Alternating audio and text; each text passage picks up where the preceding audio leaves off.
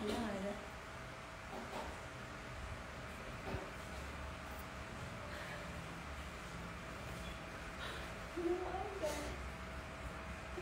Udah tinggal. Oh, udah langsung aja. Ting.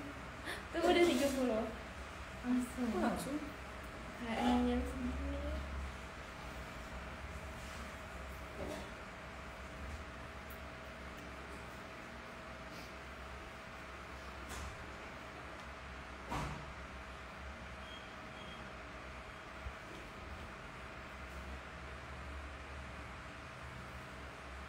Ayo kita mulai.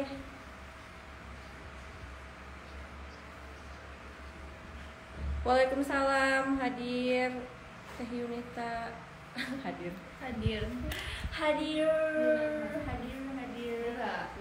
Buka. Bismillahirrahmanirrahim. Assalamualaikum warahmatullahi wabarakatuh. Kalau masih besti. Ini kan buka puasa nih. Kalau masih besti, ayo. Kan nanti ada sale lagi. Nggak, insya Allah ya ada sale lagi. Kapan ada lagi? Kali ini kita lagi sedang memakai Amanda dress series. Kok udah ada series aja sih, cina gitu. Gimana? Karena yang itunya kita udah launching kemarin yang Idul Fitri seriesnya. Ini bajunya udah rame banget nih. Ya, Idul Fitri lagi lupa. Dressnya Idul Fitri banyak dressnya. Idul Fitri udah banyak, jadi sekarang kita ngeluarin untuk ahad series. Kalau beli gamisnya aja bisa. Nanti kita belum review bisa, tapi untuk beli gamisnya aja bisa. Oke, jadi si Amanda dress ini khusus untuk Adha series gitu kan. Jadi kalau misalnya kalian nanti Lebaran Idul Adha mau pakai Amanda gitu ya, boleh dipesan dari sekarang, karena kan jeda dari bulan Syawal ke bulan Haji itu kayaknya sekitar 2 bulanan ya. Kira-kira 2 bulanan gitu. Jadi kalau misalnya kalian nggak buat Idul Adha juga, insya Allah pengiriman itu kan di awal Juni. Jadi sebulan setelah Lebaran lah gitu. Nah itu kalian bisa pakai buat kayak mau seragaman bisa, betul, buat kondangan bisa, atau mau buat maternity juga bisa, cocok buat maternity atau prewed kan biasanya banyak tuh yang Syawal yang baru-baru lamaran gitu kan. Nah itu juga bisa dipakai buat prewednya, terus atau yang lagi hamil gitu ya, bisa juga. Bagus banget. Kamu pesan buat umur 5 tahun. Gimana sih tadi? Kamu gak kebaca. Warna yang kakak itu bukan hitam. Oh, ini yang makaron. Ini yang makaron. Bisa lucu banget sih 5 tahun. Kemarin udah kita juga 5 tahun ya. Lucu banget. Oke, jadi si Amanda dress. Oh, pantesan. Amanda dress kali ini tuh memang dia spesial banget karena bahannya itu mirip-mirip sama Hanum ya. Jadi Hanum pakai tule doti premium. Jadi si tulenya itu dia nggak kayak sembarang tule yang ada di pasaran gitu kan. Kalau misalnya tule-tule yang ada di pasaran kan tipis banget gitu. Tipis banget gitu, terus kayak gampang sobek. Gampang sobek dikit udah langsung. Terus kayak gampang nggak berdiri tegak. Nah kalau ini tuh kayak dia berdiri tegak ya. Si layer ininya nanti kita tunjukin detailnya. Kalau yang hitam kayaknya nggak kelihatan sih. Kamu sengaja kan suka mereka. Gitu. Jadi ini memang bagus banget kalau misalnya kalian mau pakai itu nggak gatel gitu ya, kan ada seratnya bagus kan. Iya, seratnya serat poliamida seratnya. Menyakiti kulit. Dan si furinya juga seperti biasa kita pakai katun silk Korea. Jadi memang dia nggak nerawang, halus. Nyerap keringat juga. Betul, nyerap keringat juga. Dan ini tuh sebenarnya dilengkapi sama beltnya ya kayak. Cuma kalau misalkan pakai hijab kayaknya nggak begitu kelihatan. Iya, tapi ini karena bisa pesan pakai square atau pasmina, itu bisa pakai belt, mungkin bisa kelihatan nanti divariasiin sama hijabnya aja. Betul sekali. Nah terus ini itu ada keistimewaannya itu selain dia karena memang dari bahannya yang premium, jadi desainnya tuh memang bener-bener unik banget ya. Tuh dari tangannya aja udah kayak gini guys, ya nggak sih? Kayak lucu gitu. Tuh tangannya tuh kayak nge-rufflesnya tuh rapi banget tuh, rapi. Terus kayak ada apa sih, ban kayak kancing lucu gitu, ada kancingnya. Terus ini juga apa, selain itu busui friendly tapi friendly ya, juga busuinya ada di sebelah di bagian samping kanan di sini seperti biasa, karena memang kalau dress yang kayak gini, kayak model Alexandria, terus Hanum yang gitu-gitu kan, kalau nggak di depan pakai kancing, di samping gitu ya.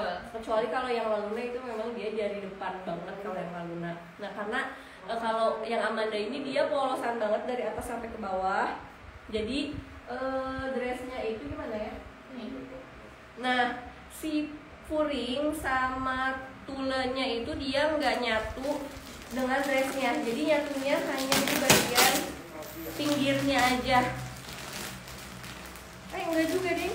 Oh enggak, dia nyatunya cuman sampai sini aja tuh, si tulenya tuh. Jadi kalau misalnya dari sini tuh dia nggak nyatu gitu guys tuh. Dia lurus, jahitannya lurus banget, seret ke bawah. Jadi kalau misalnya kalian yang kepanjangan mau dipotong dari bawah itu masih aman. Tapi kalau misalnya kalian mau potong juga bagian ini, bagian tulenya, jadi terpisah bagian dress sama bagian tulenya itu dia terpisah gitu. Kalau misalnya kalian mau potong bagian tulenya, lebih baik ngambil di sini. Di sini tuh ada jeda. Mana sih? Nah, ini tuh kayak ada jeda jahitan. Nah, kalau misalnya kalian mau nanti ini digeser ke atas ke sini, terus ini naik. Tuh, gitu guys. Bisa sih. Tuh. Karena memang kalau bawahnya dia bentuknya E-line gitu. Jadi kalau misalnya kalian mau pakai kalau kalian misalnya mau potong dari bawah itu masih aman untuk dress Amanda ini. Sekali. Apalagi sih Kak? Oh ya, selain tadi free belt juga, dia kan ini multi style banget ya. Jadi kalau misalnya kalian mau yang buat yang syari bisa pakai himar tuh. Kayak gini itu bisa banget. Kalau misalnya mungkin mau agak longgar, pesennya ukurannya satu size di atasnya gitu ya. Jadi agak longgar karena ini kita tempatnya pas banget sih. Pas banget. Jadi kalau saya mau cari bisa satu size di atasnya. Kalau misalnya kalian mau ngepas banget, boleh pilih size yang sesuai LD sama kalian gitu. Warnanya tuh ada apa aja sih? Kita ini ada 7 warna. Pertama yang dipakai ini hitam, ini Oreo black. Oh iya Oreo. Aku nggak nyadar ya. Ternyata black gitu. Ternyata namanya memang Oreo. Jadi series Amanda ini nama-namanya nama makanan ya. Karena puasa. Iya gampang inget NAQI. Oh iya Oreo. Betul. Kak, himarnya bahan apa? Oh ya, himarnya ini himar pasmina sama square-nya itu bahannya dari baby doll Armani impor gitu. Jadi kalau untuk yang himarnya sendiri dia 2 layer, terus jadi nggak nerawang gitu guys. Tuh, nggak nerawang lah.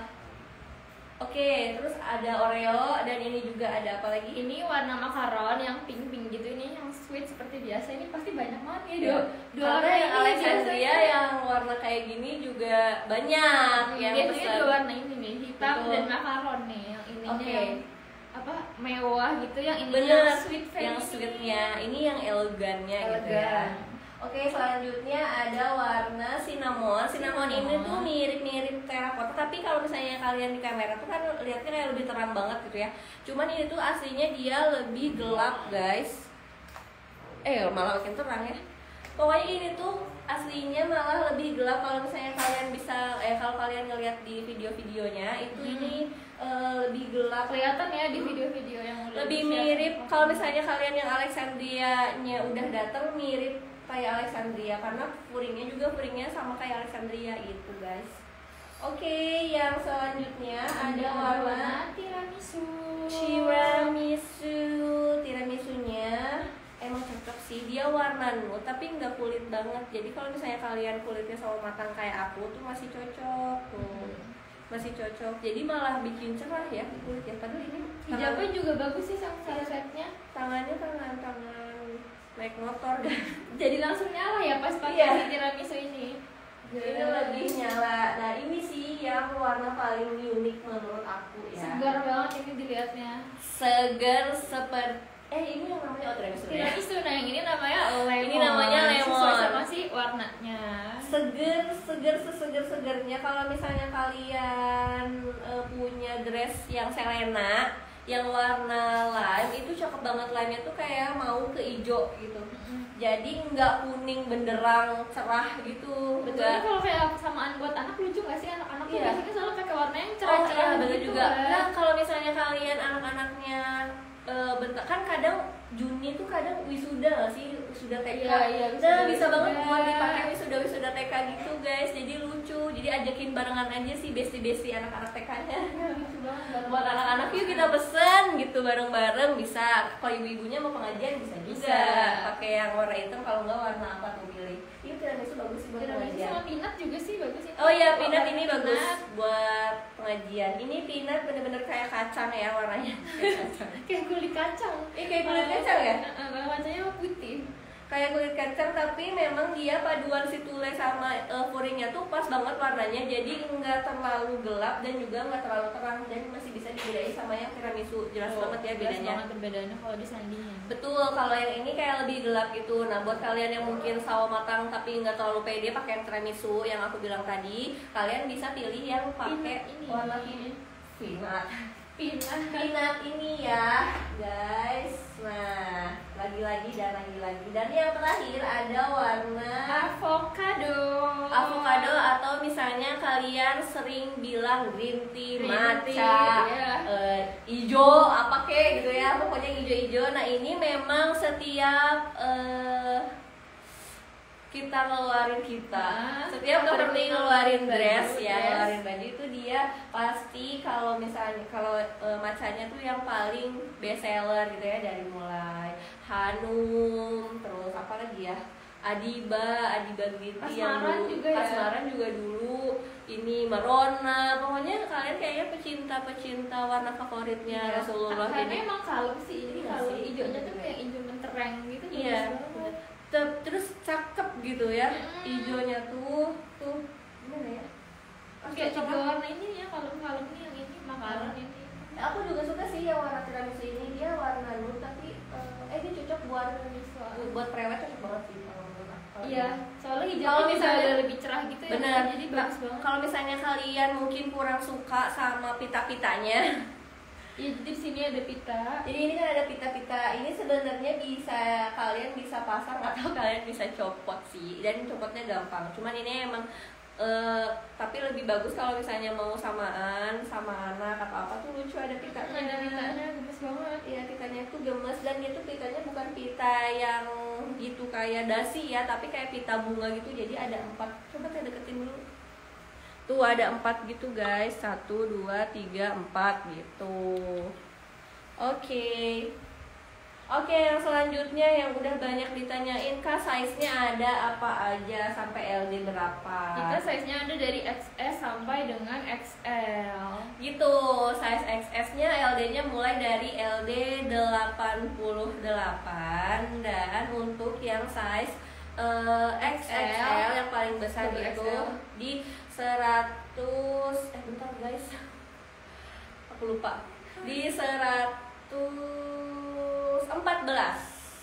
Yang XXL di 114, yang XS di 88 gitu guys. Untuk panjang bajunya sendiri, untuk yang XS itu dia 132, dan yang XXL itu di 145, jadi lebih panjang. Nah kalau misalnya kalian tipe-tipe yang kayak gemuk kayak aku, tapi pendek gitu ya, nah terus kepanjangan kan, kalau saya 145 itu bisa dipotong dengan cara yang tadi udah aku kasih tahu gitu guys. Mungkin LD-nya aja ya. Betul. Kalau yang anak ukurannya ada apa aja? Yang anak itu ukurannya dari XS sampai XL aja. Nah yang XS ini LD-nya dari 62, dan yang XL itu LD-nya 84. Jadi kalau misalnya kalian kan biasanya ini muat sampai umur 10 tahun ya kalau untuk yang XL biasanya. Tapi kalau misalnya kalian yang udah 12 atau 13 tahun bisa pakai yang XS yang ukuran dewasa juga bisa gitu. Terus apalagi niche harga ya benar. Harga. Nah, dari nanya ke harganya berapa? Oke, untuk harganya sendiri mulai dari dress only-nya mulai dari 325.000 aja. Dress only-nya hanya 325.000 aja untuk yang dewasa. Yang anak mulai dari 225.000 aja. Betul. Dan untuk yang dress set dengan pasmina itu harganya mulai dari 365.000 aja. Kalau misalnya mau diganti sama hijab square itu nambah 20. Kalau misalnya kalian mau pakai hijab square itu tinggal tambah 20 sama kayak Adiba kemarin. Dan untuk yang anaknya itu harganya mulai dari 265.000. Jadi beda 100.000 sama yang anak gitu guys. Kalau yang set himarnya untuk yang dewasanya mulai dari 445.000, untuk yang anaknya mulai dari 340.000 aja. Oke. Tadi banyak yang nanya juga himar kok satuannya berapa harganya? Himar satuannya itu 120 untuk yang dewasa itu 189.000, yang anak itu 125.000 itu guys. Jadi kalau misalnya kalian pengen beli udah set himar terus tapi pengen beli pasminanya atau square-nya itu bisa di harga berapa yang dewasa? Kalau pasmina only itu dewasanya 65.000 dan untuk square-nya 75.000, dan untuk anak pasminanya 50.000 dan square 55.000 aja. Gitu guys. Jadi kalau misalnya kalian tertarik, kalian bisa ikutan PO-nya di official distributor kita, ada di seluruh Indonesia. Cari aja nanti provinsi atau kota terdekat yang dekat dengan kalian gitu guys. Open PO-nya mulai besok sampai tanggal 13 April. 15 ya sih? 13. Oh iya, lupa kemarin ditulis. Jadi 15 sampai 15 April ya. Nah, dan untuk pengirimannya memang di awal Juni mulai dari tanggal 1 sampai 7 Juni gitu. Jadi masih ada banyak waktu buat nabung atau nanti dapat THR bisa buat DP-in. Oh iya, langsung ada cus. DP-in ini kalau nggak salah tuh di distributor ada yang bisa DP 100, ada yang juga bisa DP 150. Jadi tergantung dari si distributornya sendiri. Nah, untuk pelunasannya nanti kalian bisa mulai dari akhir Mei. Nah, kan masih ada waktu berarti sekitar 2 bulan lah ya buat melunasin.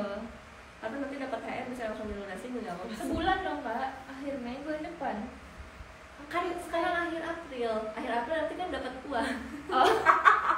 Aduh ibu-ibu, kalau udah itu tuh udah akhir April dapat uang, nanti akhir Mei dapat uang lagi, nanti awal Juni dapat uang lagi gitu guys. Pengirimannya kapan? Nah, tadi udah aku jelasinnya pengirimannya di awal Juni. Tanggal 1 sampai 6 Juni insya Allah. Kalau misalnya produksinya lancar dan tidak ada hambatan begitu. Oh ya, tadi untuk ukuran pasminanya sendiri itu pasmina tuh seperti biasa 200x75 dan untuk yang anak itu di 150x50. Kalau yang square Kak? Yang square itu untuk yang dewasa ukurannya 130x130 dan untuk yang anak 100x1. Jadi panjang banget ya, biasanya kita 125 ya tapi sekarang ditambahin 5 cm jadi 130x130. Betul banget. Dan untuk set himarnya untuk size himarnya sendiri itu ada 2 size, yang anak sama yang dewasa itu ada size M sama size L. Untuk yang dewasa itu bukaan depannya, bukaan itu kayak kepalanya, jadi nanti kalian ukurnya gini guys. Nah, kan ini tuh namanya bukaan kepala ya. Nanti kan ada tulisannya 25 sama 26, tapi nanti kita bikin ada size L sama size M. Nah, nanti kalian tinggal ukur aja deh kepalanya. Nah, bukaan kepala tuh yang ini, yang ngebuka ini, tapi diukurnya kayak gini. Ini nggak sih kemarin si Juokta apa gitu ya? Lupa aku. Gini pokoknya 25 tuh diukur sama dia gitu.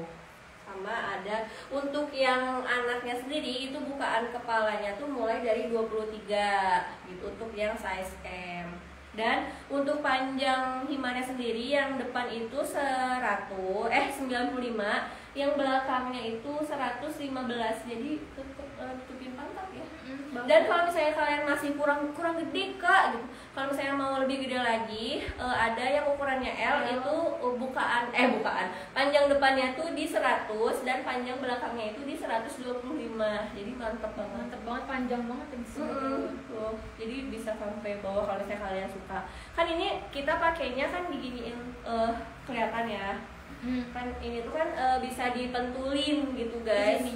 Kalau aku jadi nggak terlalu ngembang banget gitu ya Kak ya. Betul. Dan ini tuh dia modelnya kayak gini tuh ya.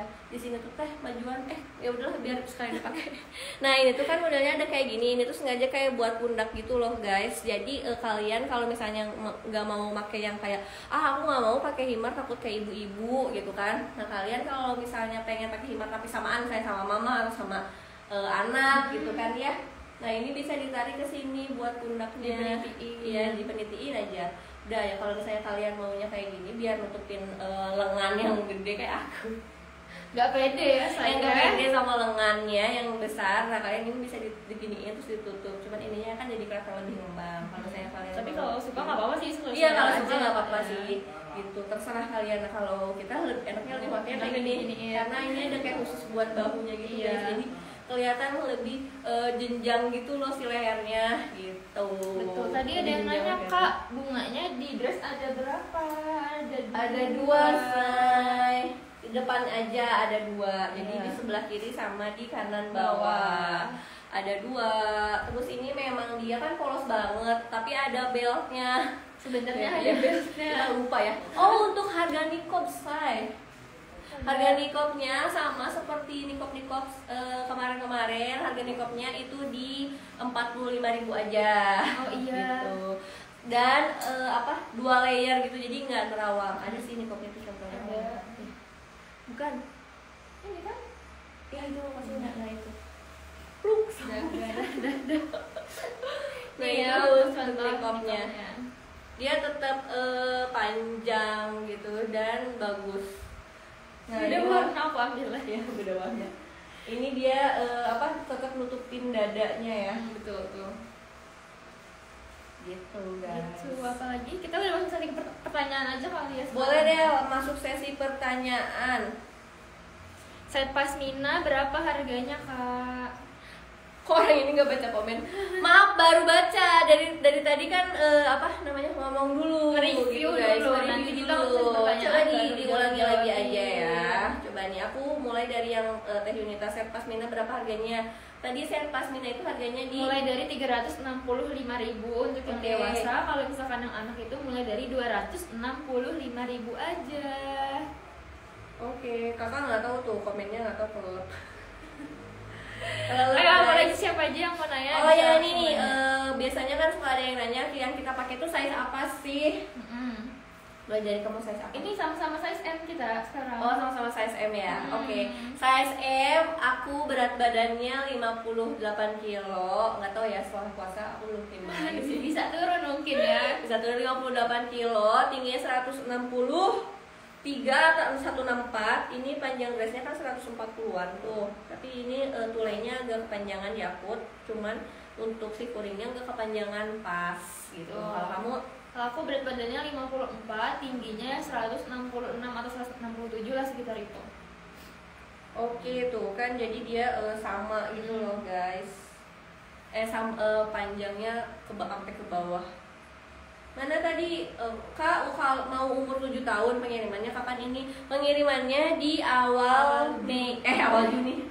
Awal Juni ya, karena ini awalnya kan lebaran. Yes. Oh iya, ini pengirimannya di awal Juni gitu guys. Jadi nggak bisa dipakai lebaran Idul Fitri, tapi bisa dipakai untuk lebaran Idul Adha. Jadi ini mulai Adha series. Ini Adha series yang pertama dari Cover Me itu. Ini lebar dressnya itu sekitar 2,86an lah. Tapi kalau tulanya sendiri itu kalau nggak salah dia 4 meter deh. Jadi ngebuat si ininya tuh jatuh banget tulanya. Tulanya jatuh banget ya. Kadang ada yang suka ngembang nggak sih? Iya benar. Ada yang lipat-lipat lah itu enggak bener-bener sure. Bener-bener rapi gitu guys. Saya keluarin sarimit lagi dong yang ada kokoknya. Savana ya, itu kan sebenarnya it series yang pertama dari Cover Me tuh. Terus udah gitu ada Angelina. Terus udah gitu ada kita nambahin apa lagi ya? Setelah itu Alexandria sih habis itu. Ada Alexandria, ada Abai Dubai dan Adiba gitu. Nah, untuk yang Savana belum tahu di stok laginya kapan, mungkin tahun Lebaran tahun depan ya. Aduh, lama juga ya. Iya, karena kan kemarin kan aku udah mau wanti-wanti ya kalau misalnya mau ikutan PO Savana sok gitu, karena nggak tahu apa diskonnya kapan. Kecuali kalau misalnya kayak yang Ralin terus Morona itu yang masih banyak dicari, kita tuh bakal sering open PO. Cuman kalau misalnya yang kayak Savana yang gitu-gitu kan emang langka banget kan, ada bapaknya, nggak mungkin kan bapak pakai baju koko tiap bulan gitu kan. Bapak-bapak kan biasanya kalau kondangan juga ya udah ke batik aja gitu ya kebanyakannya. Itu sama himar juganya kah Mbak? Bisa sama bisa dress only, bisa sama himar, bisa pasmina, bisa sama square, bisa tinggal pilih aja. Betul, itu udah set. Abaya Dubai kapan ready-nya? Abaya Dubai itu rencana hari ini datang, harusnya sih kemarin, cuman mungkin ada hambatan ya. Tapi hari ini tanggal 5 insya Allah datang ke warehouse kita. Terus mungkin mulai di packing dan baru dikirim sekitar tanggal 7-an kali ya ke distributor gitu. Jadi nanti mungkin nyampe ke distributor 4-5 harian, seminggu 15. Mungkin dari distributornya mulai di packing dari tanggal belasan gitulah ya. Jadi masih insya Allah masih keburu lah ya kalau mau dipakai buat buat sholat Id gitu guys.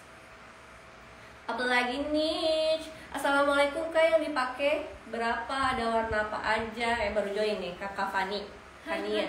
Jadi yang dipakai ini Amanda dress, ada 7 warna, itu khusus untuk ADH series. Aku tekanin sekali lagi ya di sini buat ADH series. Jadi kalau misalnya kalian ingin dipakai buat Lebaran Idul Fitri nanti, mohon maaf ini masih belum bisa. Tapi kalau misalnya mau buat Idul Fitri atau buat pre-wear setelah Idul Adha, buat Idul Adha atau buat pre-wear nanti kan abis awal tuh banyak yang lamaran buat atau meeting, buat foto hamil atau foto keluarga pengen pakai ini lucu pengajian juga, pokoknya masih bisa. banyak bisa lah. Masih banyak lah momen-momen Idul ya benar, momen Idul yang lain.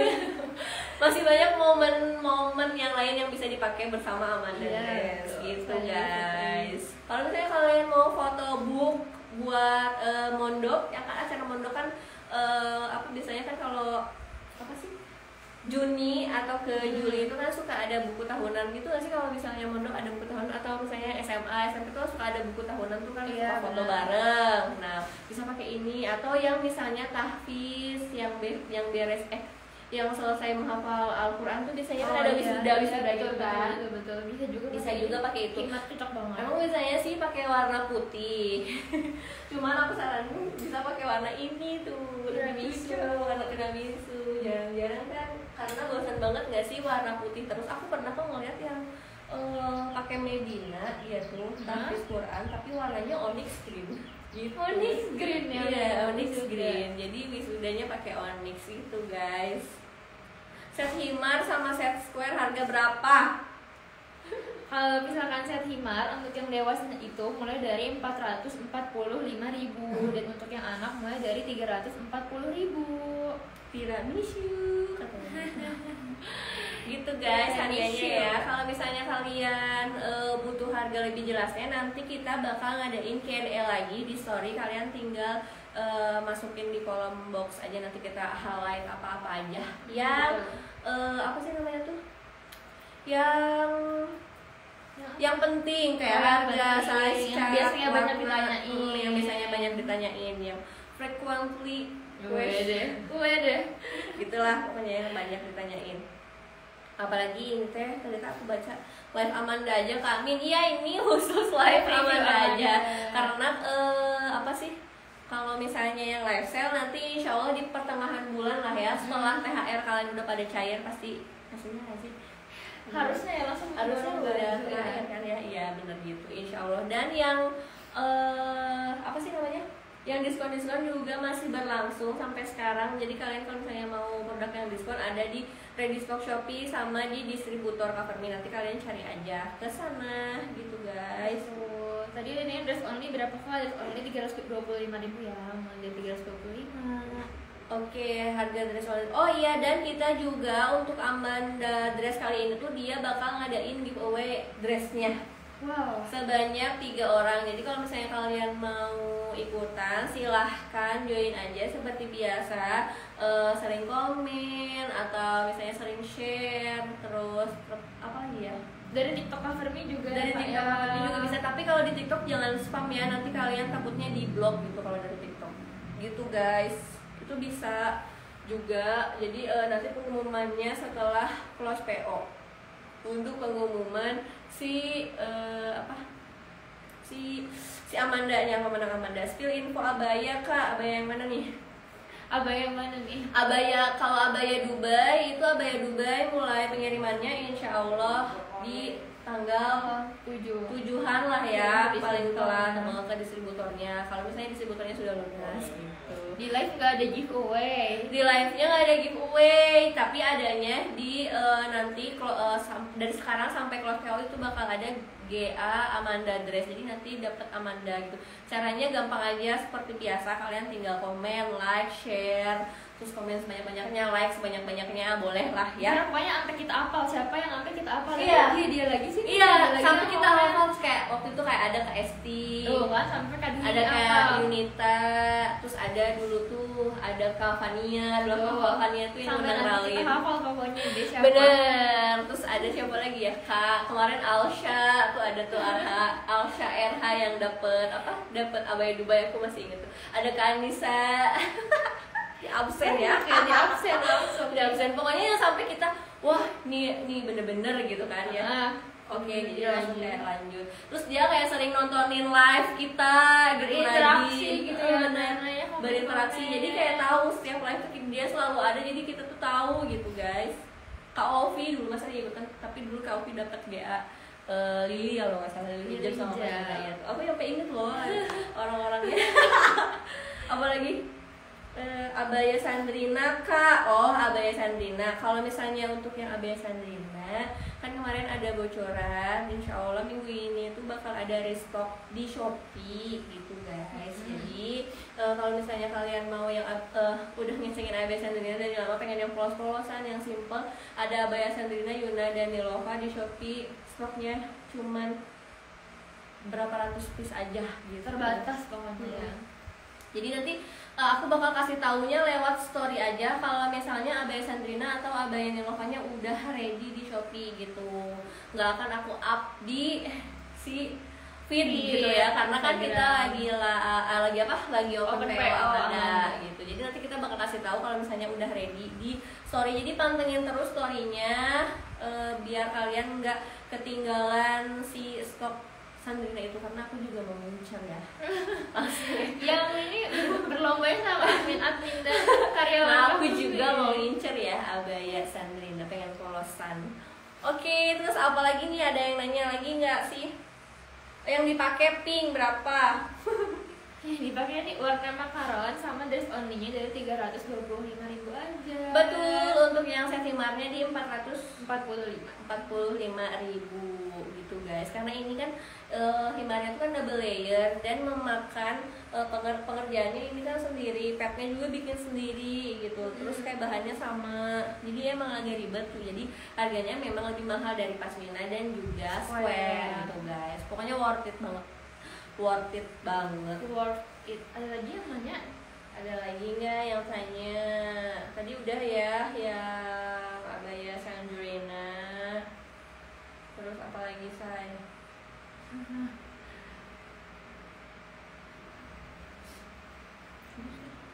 Untuk kalian yang misalnya mau info ke distributor yang dekat dengan kalian, itu kalian bisa cek ke Instagram @coverme.farms gitu ya.